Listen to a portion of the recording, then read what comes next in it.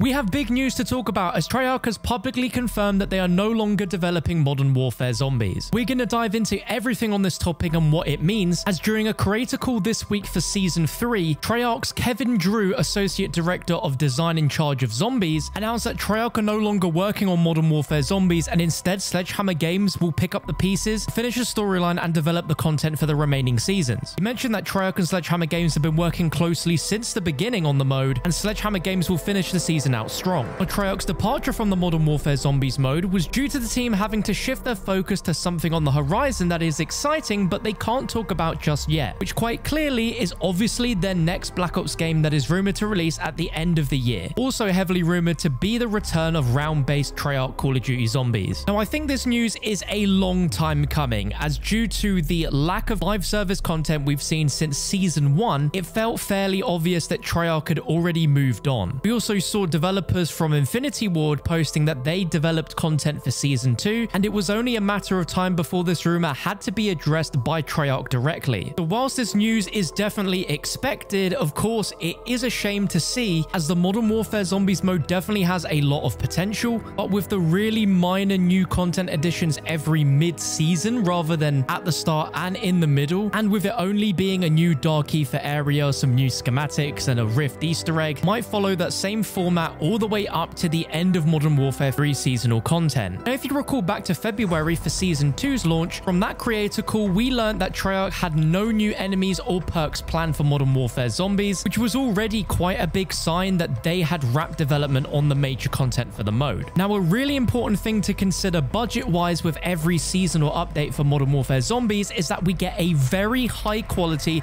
professional CGI cutscene. I'm no games developer, but I know that these are expensive and very time consuming to create. And so in the shoes of Treyarch that are releasing the Modern Warfare Zombies mode and telling this story over the course of 10 to 12 months, I think that most of these cinematics were completely finished before Modern Warfare 3 released. And this is a point that fellow COD YouTuber Geeky Pastimes brought up on Twitter, where he thinks that every single cutscene between now and the end of Season 5 was completed before the game's release, and they're cobbling together what they can to package gameplay experiences that are tied around those cinematics. And that's why rather than seeing completely brand new environments, Al Mazrah is being reused but with a Dark Ether vibe. If Treyarch have been planning and developing COD 2024 this entire time, they probably wanted to get this all done and dusted as soon as possible so that they can continue their focus and work on making COD 2024. And I've actually found some evidence that backs up the timeline, proving this point and actually pointing out that a fair amount of the Treyarch team might have actually finished development on Modern Warfare Zombies a long time ago.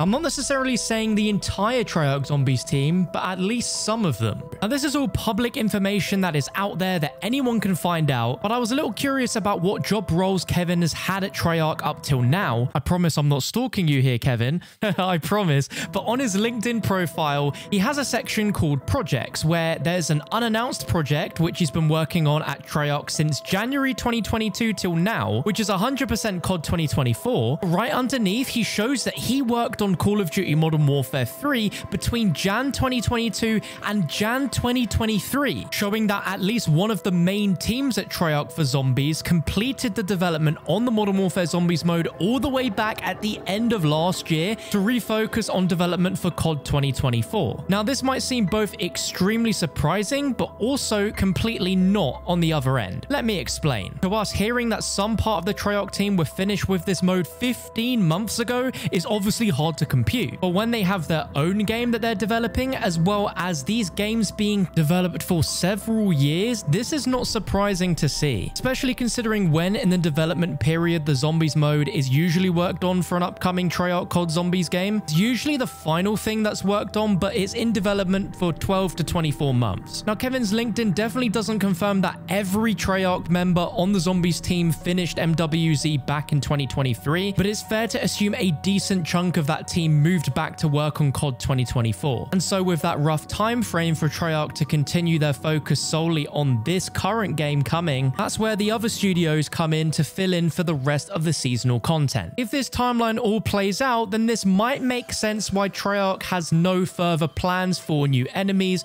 or perks or anything more major beyond what we're seeing, due to the likely fact that they developed the whole mode with Sledgehammer Games and then the Season 1 content content, and then that's when they shifted their focus to full head down development on this year's Call of Duty game. Now, there's definitely two different ways to look at this, both as a positive and a negative. The positive is that Treyarch are likely head down focused on round-based zombies, and that is the classic formula of zombies that everyone is dying to see return. So if I was given the option of them focusing more on round-based in the future, or have a substantial more amount of Modern Warfare Zombies content, but then the round-based zombies suffers, I definitely would rather have more round-based focus. But that isn't to take away from the fact that the Modern Warfare Zombies mode at a fundamental level is genuinely a really great alternative zombies mode from round-based that I want to see fleshed out further. Everything on the launch of the game, as well as Season 1, I think, in my opinion, was really strong, really fun, and a fantastic experience. And all that I wanted and really expected from the further seasons was just more of that. And that is why I think this news is going to be disappointing to fans of the current mode that really like it, because it at least feels like that was the peak of the content to expect in this mode, and we're never going to reach that height again. Things like the Red Worm boss fight, which you could do with dozens of players in the lobby all at once, was such a cool experience for zombies. The act missions were great fun as well, and overall it was great groundwork for an expanded open world version of Outbreak. I have hopes that we see a similar mode like this return for this year's Call of Duty game, aside from there being round-based. But again, if given the option, I would rather a focus on round-based, but I think this really did have legs, so it is a real shame to see Treyarch take a step back. But with Sledgehammer Games now being the main developers on the mode, I'm hoping that there is a chance that they can listen to the feedback of the community